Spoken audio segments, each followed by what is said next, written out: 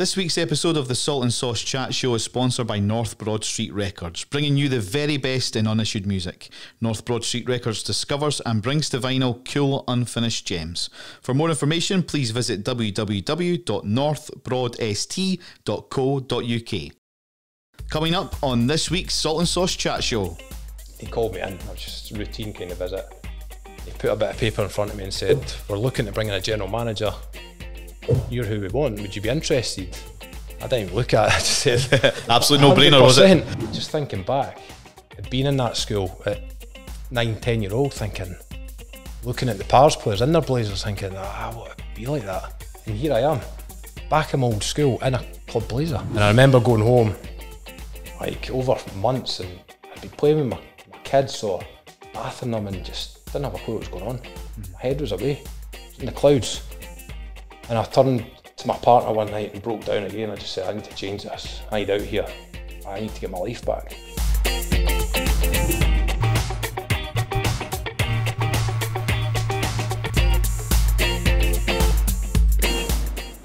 Welcome along to another episode of the Salt and Sauce Show. I'm David Simmonds, and this week's guest is an absolute belter. What a story this man's got to tell. We've got former Dunfermline Athletic FC General Manager Mikey Mlotkiewicz in the studio today. Mikey, thanks for coming on, mate. No problem. You got my name right as well. So. Oh, did I take it? There's no minute to do that, is it? No, I'm used to it. Mikey, like I said, you were general manager of Dunfermline Athletic, big Pars fan. You grew up in Took, which is 1.6 miles away from East End Park. Yep. What's your early memories of Dunfermline Athletic? Plenty, to be honest. You could do the show just on that. But yeah, like you say, it was just round the corner from the stadium. So on a Saturday, you'd be playing football in the local park, and if the game was on at East End, you could hear all the crowd noises, you'd hear the roars if there was a goal, and you'd be running back to check the teletext to see the scores. But I grew up in a place, like you say, Took, and it was a great community. Like there was loads of us, the same kind of age group. And, you know, it was the usual 20-a-side football, World Cup secrets, knockout, all the usual kind of football games you didn't see on the streets now. Yep. So quite a lot of us were Dunfermline fans, so it was a great time to grow up. Who was kind of playing in that era? Who was your favourite player as a youngster? Favourite player? So it was the mid-90s I really got hooked on the Pars properly. Big Norrie McCarthy was a hero. Unfortunately lost his life in the January '96. But after that, Big Andy Todd was a bit of an icon for me. I always kind of tried to model myself on Andy Todd. Big, tall, dark hair, defender, that's where I kind of played. So Andy Todd really growing up. One of your big players. Is there any games that stands out when you were growing up you think, oh wow, that was a brilliant game? There's loads. My dad got me into the Pars originally. Him and my uncle were big Dunfermline supporters, and he started taking me in the early 90s. But you know, I was 5, 6, 7 year old, just not even interested. I kind of vaguely remember going and just constantly moaning and more interested in looking around the stadium, the terraces, rather than watching the game of football. So he stopped taking me. And then my mate, good mate of mine growing up, Stephen Lind, him and his dad, Jim, started taking me again about 95. And that was the year Dunfermline were going for the championship. So a lot of my generation got hooked on the football club round about then. It was Bert Pate and Dick Campbell were kind of leading the charge, and just local guys who got the club and really got the community going again. Iconic games that season straight away. The one at Tannadice, we won 1-0, second last game of the season. Stuart Petrie scored early, I think about 8 minutes in, and then got sent off.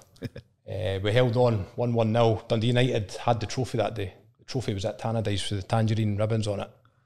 And we went there and beat them. And then the following week, we clinched the league title, beating Airdrie 2-1. That's probably the first main one being at. And remember the helicopter kind of flying over with the trophy, and it's brilliant.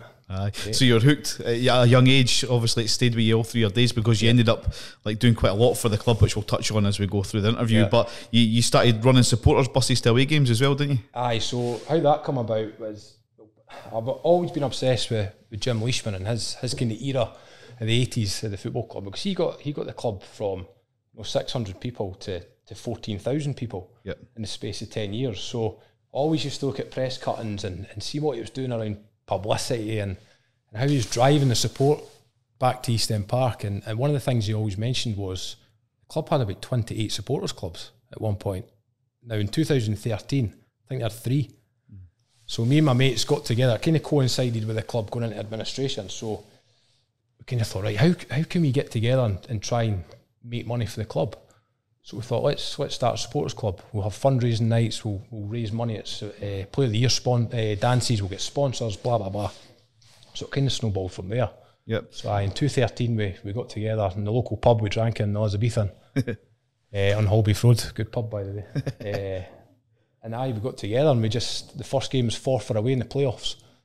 But at that point, the club were on their knees. You know, we were in administration. I mean, how close were they to actually going out of business? I think it was minutes. Really? You know, I remember hearing before it was about 40 minutes away from complete gone. Game over. And the fans got together and saved that football club. It's a phenomenal story, actually. Yeah, I mean, tell us about that story, because you've done loads of fundraising for it. I mean, one of the ones that you did was in the Valley, a fundraising project. What was that all about? So that was probably the first project I got involved with. So that come about with the club going into administration. So a group of supporters got together, including our very own Paul John Dykes, who got on board to help us.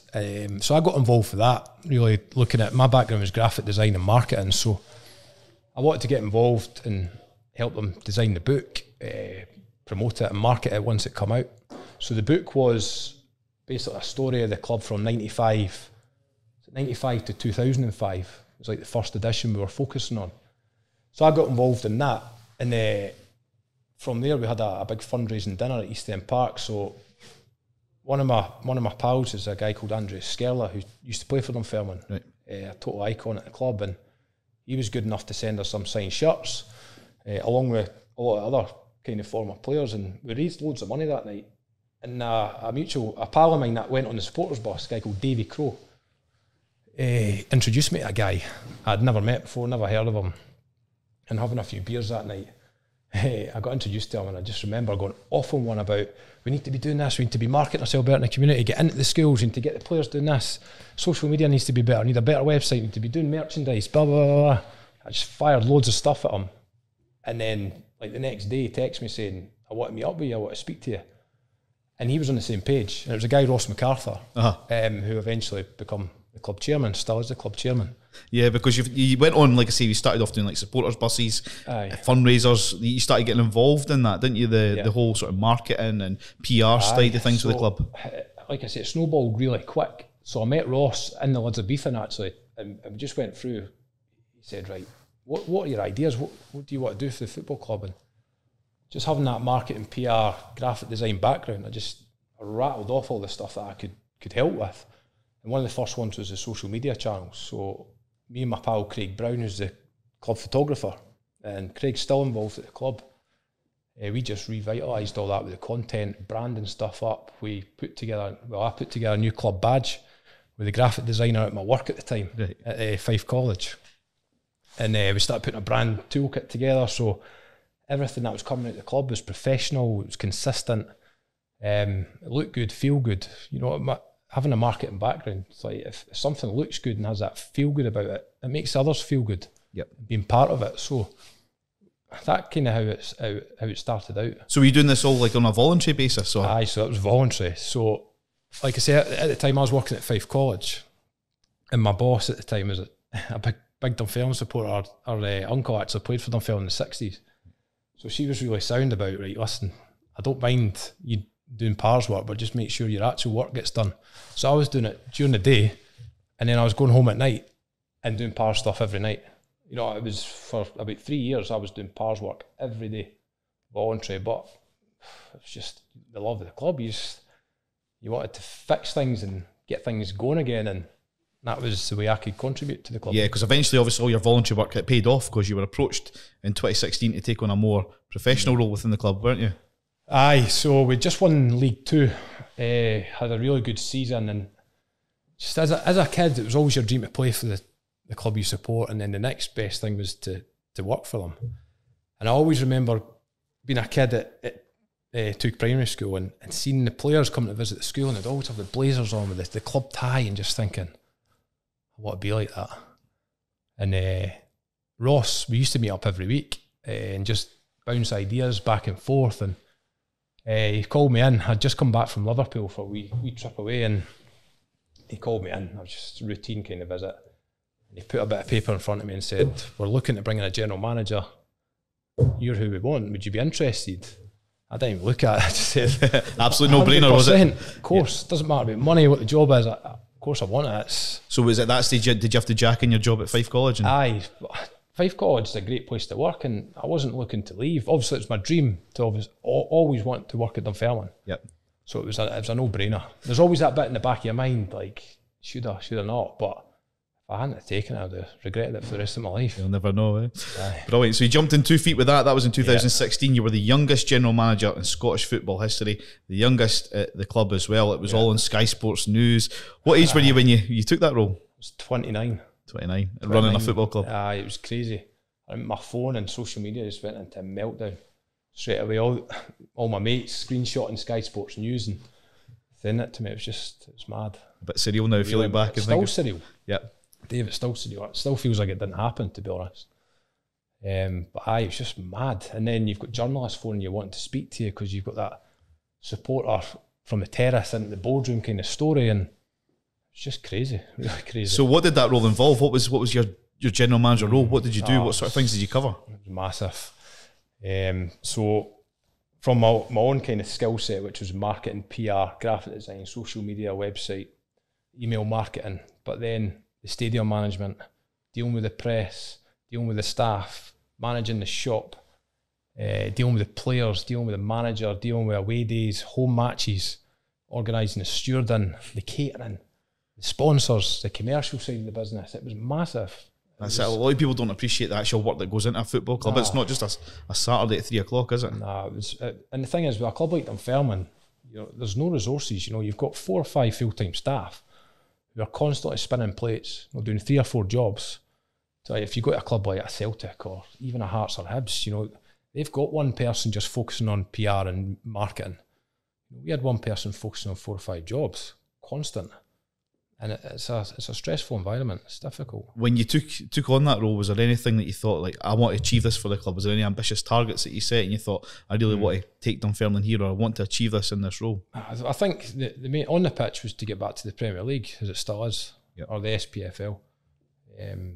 But for me, like I said before about the Jim Leishman era, I just wanted to get the club going again. I wanted to get us back in national newspapers and back in the press, back in getting other supporters of other clubs just thinking, what a good club Dunfermline is. I think that was the mentality for a long, long time, but maybe over the last 20 years that's kind of gone away a wee bit. But that was always in my mind. I just wanted people to think, make our supporters feel proud, first and foremost, but make other people notice the football club. So you've mentioned, Mikey, all the roles you did within your role as general manager. Did you have any input on the strips that the players were wearing, or? Aye, so when I got involved as a volunteer, I started inputting. Like, I didn't used to design them at that point, but it was kind of like, here's what we're thinking. What do you think? How would you change that? What would you? So I got involved with that, and then the whole launch of kits. So myself and the club photographer Craig would do all the photo shoot, the filming to launch it on social. Now, the club before were not using social media as a shop window for anything. Yep. So we started obviously building up like 5 days to go to the new home kit, 2 days, 1 day, blah, blah, blah. And then launching it, buy it now, bang when it's hot. And then when I got the job as GM, I was designing the kits pretty much. And the best one was the 67, 68, 50 years on, 17, 18. So we redone the home kit the same as the 68 kit, which was the best selling home kit, I think, for a long time for the club. So how do you go about designing a kit for, like, I mean, these are things that as supporters we don't know about. How do you get from having an idea of having this kit to actually having it in the club shop? So my background as a graphic designer, I would kind of do a rough kind of design anyway. I was always tuned into what supporters, because I was the Dunfermline fan, I knew what supporters wanted. And I was big on the retro stuff before that kind of got big. So we were quite hot on that. So I used to just jot ideas down, and our shirt supplier at the time, Joma, who's still there, a guy, Andy Barrowman, who used to play for Dunfermline, he's like the brand manager for Scotland. Right. We'd sit down with Andy and just kind of say, right, this is what we're thinking. He would then send it to Joma headquarters, and they would kind of make it look better, create a proper shirt. And then you would kind of analyse it, saying, maybe change the collar a bit, maybe stripes need to be a bit thicker, blah, blah, blah, blah, blah. And then I only got to experience it once, but I got to go across to Joma HQ just outside Madrid in Spain. and you get to meet all the guys in the factory and the main management. It's a family-run business in Spain. It was just brilliant, absolutely brilliant experience. And to know you've designed a Pars kit is just amazing, eh? Brilliant. Obviously, one of the key figures throughout Dunfermline's history is Mr. Jim Leishman. Yeah. You mentioned that you wanted to bring the good times back like what he had at Dunfermline. Yeah. Did you have a good relationship with him? Aye, me and Jim's pretty good pals, which is a bit strange because he's like 67-year-old and I'm only 34, but Jim's unbelievable. What he's done for that football club and still doing, voluntary now as well. Jim doesn't get paid. You know, a lot of supporters used to constantly be at me about when it was negative about Jim as a target because he was a public face of Dunfermline. But what Jim done in the 80s for Dunfermline, you know, you can't underestimate that. He was in Scotsport and on St Greavesy every week and Daily Record back pages and dressing up as a cowboy. I don't know if you've seen that photo. Aye. So going back, another wee story, going a wee bit off topic. When I was there, we were fighting for the league with Dundee United at the time, and I spoke to the Sun. I've got an idea for the goal supplement. So building up to, we were playing Dundee United that Saturday at home. I said, how about I get one of the key players to dress up like this picture? So in a green cowboy outfit, smoke the cigar, blah, blah, blah. Brilliant, we'll do it, full page, well up for it. And then the manager heard and I got an absolute roasting. Oh no.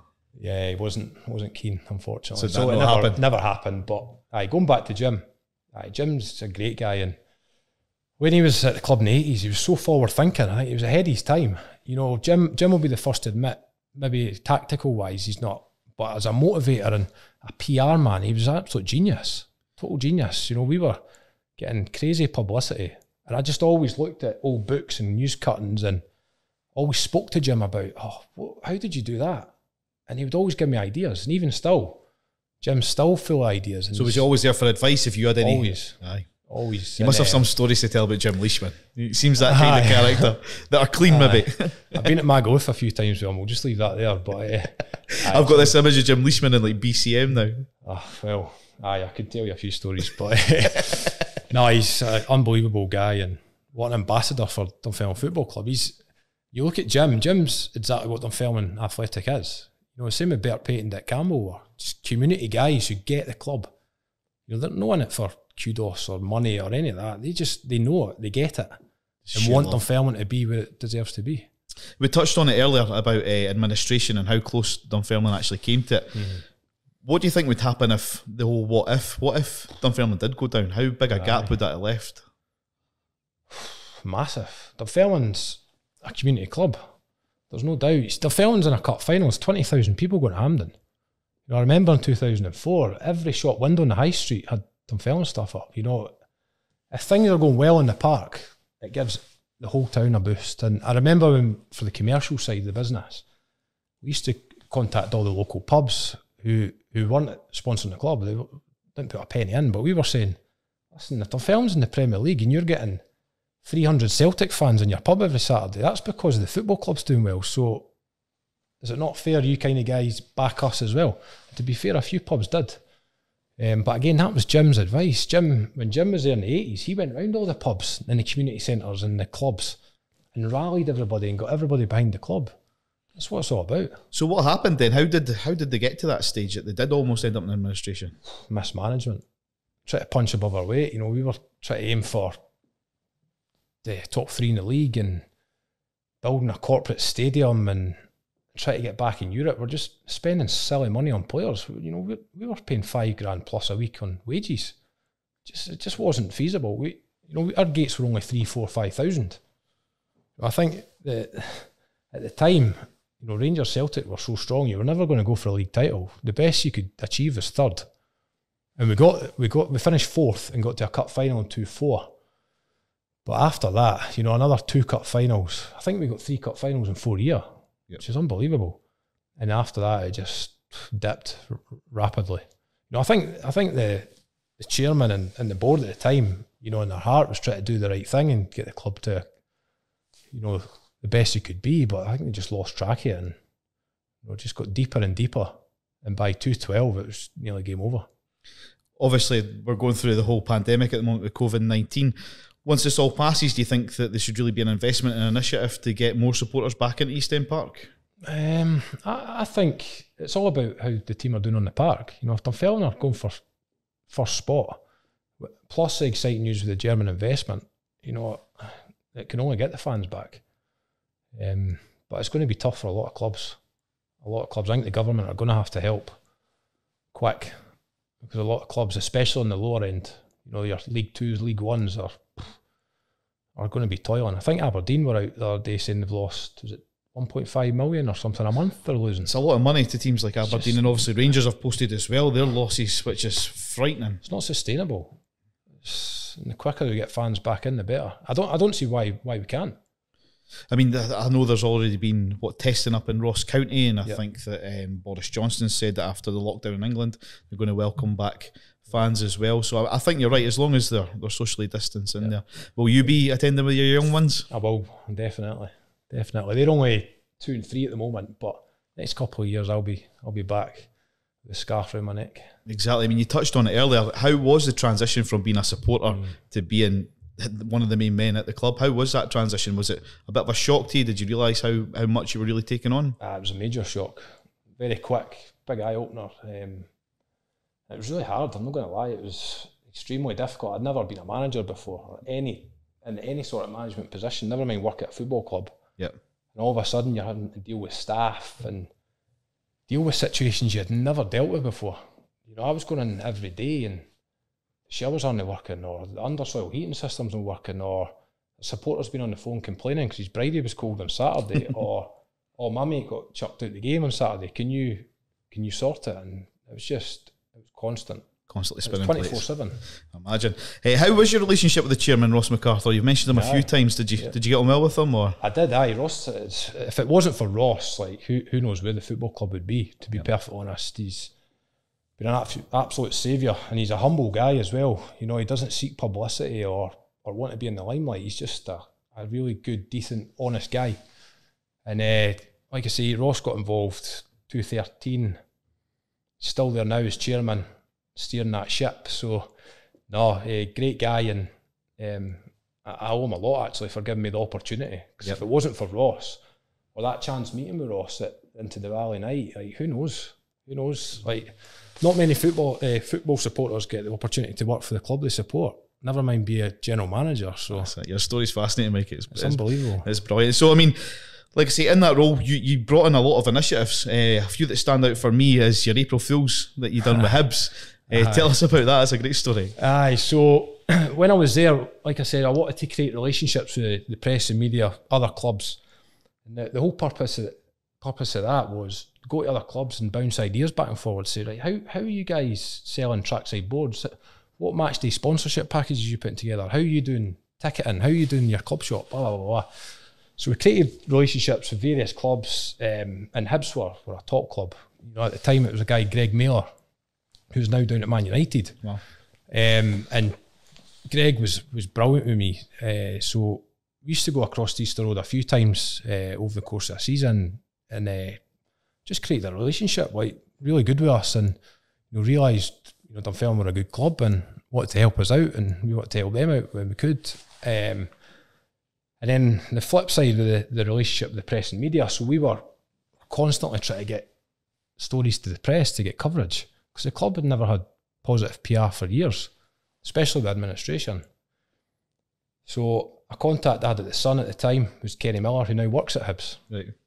And I phoned Kenny, I said, right, I've got an idea for an April Fools. We're going to swap mascots. Dunfermline were playing Hibs at East End that April Fools. Hibs were going for the league, we were going for the playoffs, so it was going to be a big game, big crowd. And the Sun ran it as a story. So we got great publicity. So we had Sunshine the Lynx as in the Pars kit, and we had Sammy the Tammy in a Hibs kit. And it was just good publicity, good fun banter. And STV News ran it. It was in a couple of the papers. So that was the name of the game. Brilliant. You also had an initiative with Belhaven Beer, didn't you? Aye, so Belhaven were a club sponsor. Anyway, they kind of looked after a lot of the corporate side of the club. But we were always bouncing ideas back and forth with sponsors, and one of the ideas I had was in 2017-18, which was the 50 years since the Scottish Cup won in 1968. So we approached Belhaven to see if they would do a club beer. And the whole campaign was called the Lap of Honour. Famously, the story goes, we won the cup in 68. The police stopped us getting a Lap of Honour because the previous season there was riots at Hampden. Right. I'm not going to mention what clubs were involved, but sure you can guess. So anyway, we wanted to kind of give the guys a Lap of Honour and give them a special season. So one of the ideas was Belhaven coming in and making our own beer, which we sold in the club bars, and it flew. It was so popular. And another idea I had just before I left, I still don't think any clubs have done this, was to sell non-alcoholic beer in the kiosks. Right. Unfortunately, it can't be alcoholic as yet because we're not allowed, but non-alcoholic, just giving supporters that feeling of having a beer at the football. You know, easy done. And Belhaven were all for that. Brilliant. I mean, as like you say, it's a great idea actually. Why have other clubs not thought of that? I don't know. It's actually quite a good. They might do now. Possibly. You've got him for giving you an exclusive, guys. It's a good actual conversation starter, that, because at rugby you can go to Murrayfield and get yourself a couple of pints, sit and enjoy the game, and get a glass of wine and stuff like that. Yeah. But not at football. Why do you think that is? Government stuck in their ways, perhaps. The thing for me, if a game's on at 3 o'clock or 12 o'clock, you're still going to go to the pub or go to your mate's house and get tanked up on bevy. It doesn't matter if you're in a house, in a pub, or in the football stadium. You're better getting them in the controlled environment within a stand than having them out in the streets. And that must bring in some revenue for a club as well, if they could sell alcohol. And especially nowadays, Scottish football clubs need as much money as they can get. You know, it's short-sighted if you're asking me. Definitely. I mean, we've touched on a few things you've done in your role as general manager. Is there any sort of highlights that stand out for you? You're like, okay, wow, that was great. Like, obviously you had your name on Sky Sports News, but is there... there was one in particular, one real high for me, and it was probably one of the most nervous I've ever been. We had a school engagement programme, which was brilliant. I don't know if it's still going, but we used to send players to local primary schools and high schools every week. And then invite them into the club, and they see how the business worked, how the ground staff done, how the commercial side work, how the physios work. And my old primary school, primary, asked me to go and do a talk to some kids. Now, I'd never been back in the school since '98, since I left. So I was like, right, okay. So it was myself and John Potter, who was one of the coaches at the time. He's at Hibs now, yeah? He's at Hibs. Aye, John's a brilliant guy. So John was going to focus on the football side, and I'm kind of going to give my marketing spiel. And at the time we had free season tickets for under 12s. So I'm going to try and drill out this message that come and support the Pars. And I turn up at the school in my blazer, like, just thinking back, being in that school at 9-10-year-old, thinking, looking at the Pars players in their blazers, thinking, I want to be like that. And here I am, back in my old school in a club blazer. And I turn up to the assembly hall, and there's 360 kids there. The whole school. Most nervous I've ever been in my life. But that was a real positive for me, just going back and speaking to some of the teachers who, and one of them said they were so proud of me, and I just, unbelievable. Aye, I bet. So after everything you've done in your 2.5 years as general manager, that was the most nervous you were. There was a lot of highs, a lot of lows, but that was one of the most nervous I've been, but brilliant. And I remember leaving the school that day on a total high.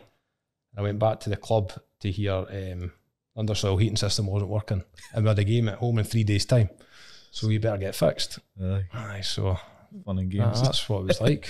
As I mentioned there, it was 2.5 years you were in that role. Yeah. What happened? How did it all end? How did it come to an end? Aye, well, it was difficult. I had a tough 6 months or so, especially. I had an operation on my hip in December 2016.